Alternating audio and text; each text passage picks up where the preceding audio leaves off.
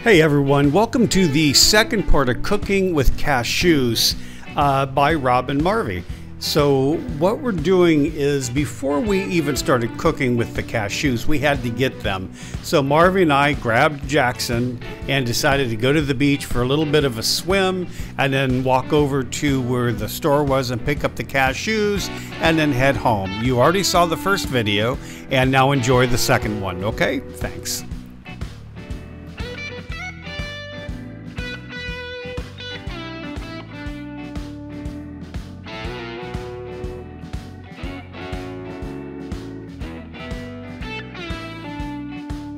So we're going to go into my favorite little place that sells grains and nuts called La Viejita, or as they say, the Little Bee. All right.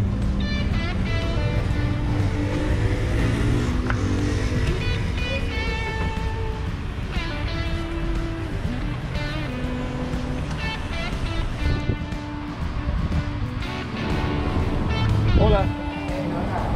¿Cómo estás? Hey, do you have the nuez de India crudo? Sí. Medio kilo. ¿Medio kilo? Sí.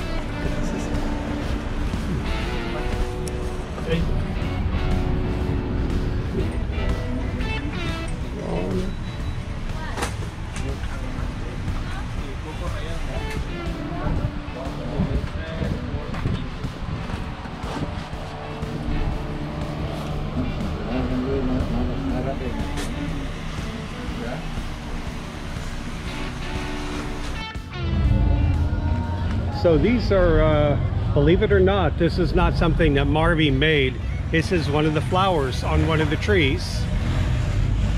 You can see they're down here. And they're all up there blooming. Let me hold it still again. So pretty.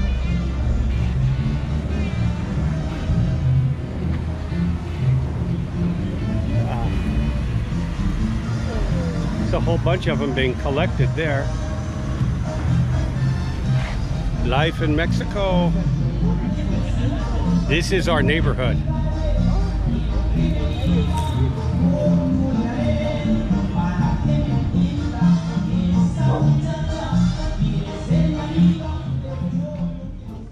Okay guys, so we are almost, well, we did the main dinner. It was really good. I did need a little bit of salt to it at the end. But it was very good. Now what I want to do is talk to you guys about making cheese. Now this goes back to what I said earlier about all of the fake meats that are on the market today, which are loaded with all types of sugars and preservatives. And some of them aren't, but a lot of them are if you look at them.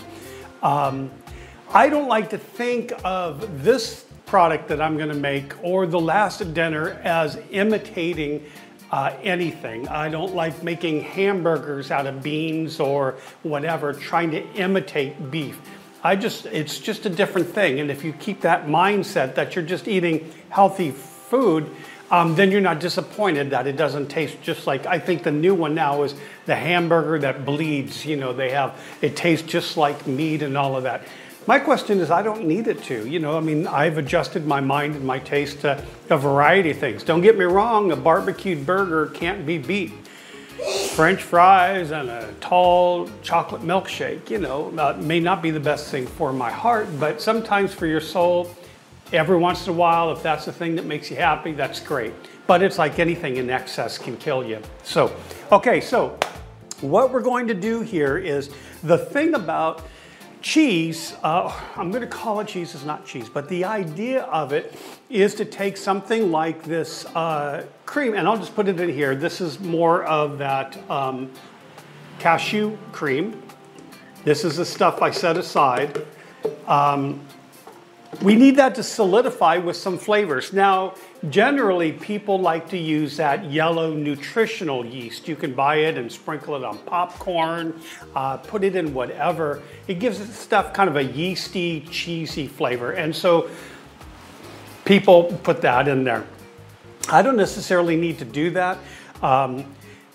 What we're going to do today is we're going to add into this a little bit of garlic, because I like garlic. And the other thing is we're going to take half of a jalapeno. It's already sacrificed itself and it's all diced up there. And I'm going to put it in here also. But I'm not going to put it in yet because I want to blend that up and get that really warm and creamy. I don't want to liquefy this and have it all the way through. I like the little chunks. It's just that kind of like you've got the fat and the sweetness and the flavors of the cashew fat and the garlic, salt, and pepper. And then suddenly, boom, you get this little crispy pop of jalapeno. So that's gonna go in almost at the end. And then what we need to do is thicken the whole thing up. And how you do that is you use one of two thickeners that are very popular. If you don't want it really solid, but kind of creamy and kind of gooey and globulous almost, you use tapioca flour or tapioca powder, very finely ground tapioca from the tapioca tree. Great. And you know what this is good for is if you take that and maybe exactly what I'm doing now, but you take it and then you put it on the stove and cook it till it's boiling and add some tapioca until it starts to thicken, add more till it gets really stringy. Put it in the refrigerator and cut it into little cubes. Man, that is the best thing for pizza. So if you have an allergy to milk, lactose intolerant, whatever, and you really miss cheese on pizza, you can do this. Just throw different things in for the flavoring you want. And the thing is, it's really mostly fat anyway. Mozzarella doesn't have a tremendous amount of flavor when you put the cheese on. It's that salt and fat combination and how it interacts with the acidity of the pasta sauce, the marinara sauce, that gives it that balance and that flavor. And this stuff does the same thing.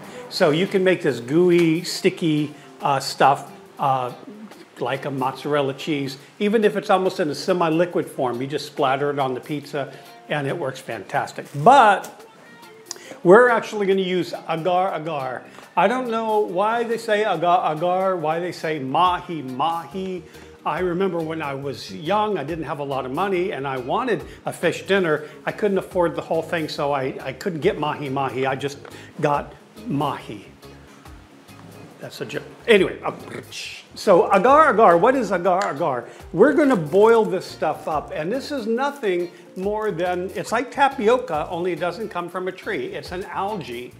And this becomes more gelatinous, more firm, almost like a jello. Well, it's like a jello, essentially, but it's an algae. It's not made from the hoof of a horse or anything like that. Very fine, very healthy. So what we're going to do right now is I'm just going to boil this. You don't really need to watch that. It's not that interesting. I'm going to boil it in maybe half a cup of water until it starts to change color, and then it starts to boil, and then it becomes clear again. It's important to boil it till it turns clear. Once I do that, I'm going to add it to this mixture, and then we're going to put it into a bowl, stick it in the refrigerator, and in theory, if we turn it upside down, it'll come out as kind of a nice cheese round that we can slice up and eat by itself. So we'll see how that goes, okay? So let's get going, and I'm going to boil this, and when it's ready, we'll add it to that. I guess I got to clean up first and put more water in. Okay, we'll see when we come back with the agar that's been boiled. Okay, so I have, you can't really see it, but I have the agar going. So I'm going to start blending this, and then we're going to add it to it and blend it up.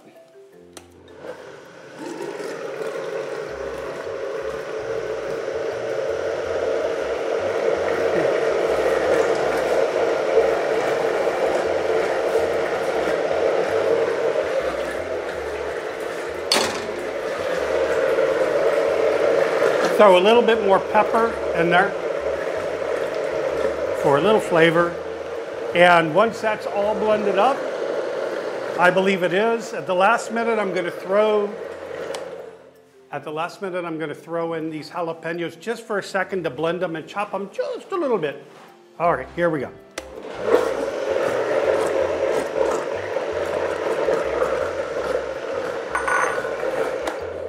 And that's it. And then I just add this whole concoction into a jar or into a bowl.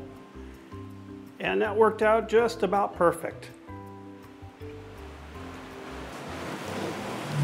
Now we just put this in the refrigerator, and as a trick of modern science and film editing, if it doesn't turn out, you will never see this part of the video. I'll just edit it out. It's as if it never happened. All right, so I'm gonna put this in the refrigerator and then give it about an hour or two and then unmold it to see if it works.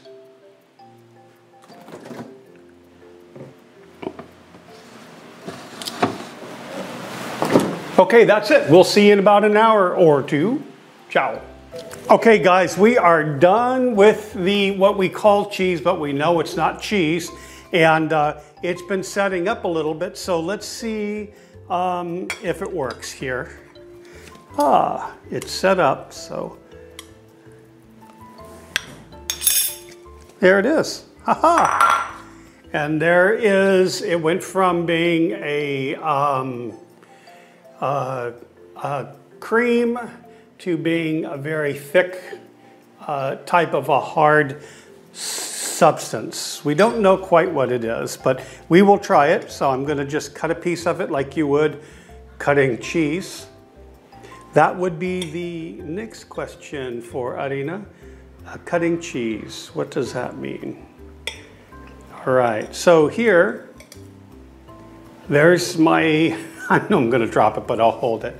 You can see the little bits of jalapeno in there. And I don't think I added enough salt. So I honestly don't think this is gonna be the cat's meow, number 3, for the cheese, but we will give it a taste test. It actually has great consistency, so let's give her a go.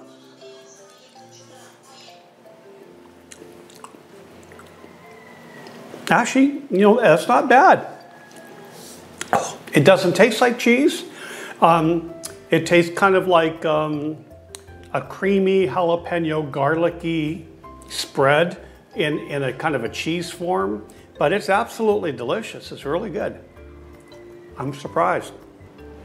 And as always, if you like it, please subscribe. Which one is this one? Oh yeah. And then be sure to like it if you like it, okay?